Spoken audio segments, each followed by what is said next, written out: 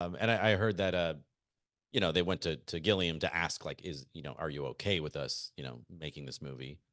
Yeah. And he said, well, at least one movie should come out of this disaster. Yep. So, Yep. And they had developed a relationship with him they had made a film called The Hamster Factor, which they shot while Gilliam was making 12 Monkeys, mm, um, with Brad Pitt.